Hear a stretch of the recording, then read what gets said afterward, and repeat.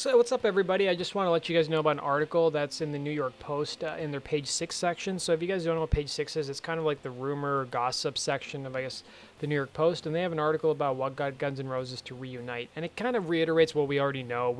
Basically, there's an interview that they did with Susan Holmes-McKagan, who's Duff's wife. And she basically said that Duff played a key role in actually getting the band back together. She said he was a major part of the crew that helped pull this tour together. She also described her husband as a good team player who solves problems in the most business-like and peaceful manner.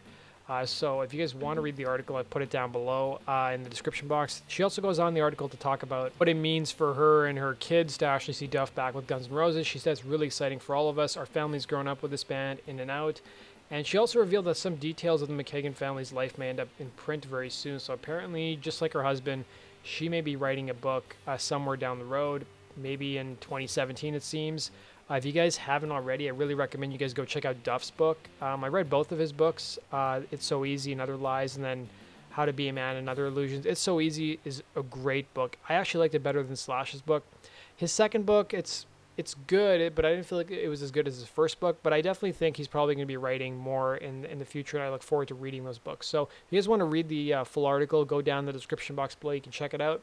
And as always, guys, make sure you subscribe for the latest GNR news. Take care.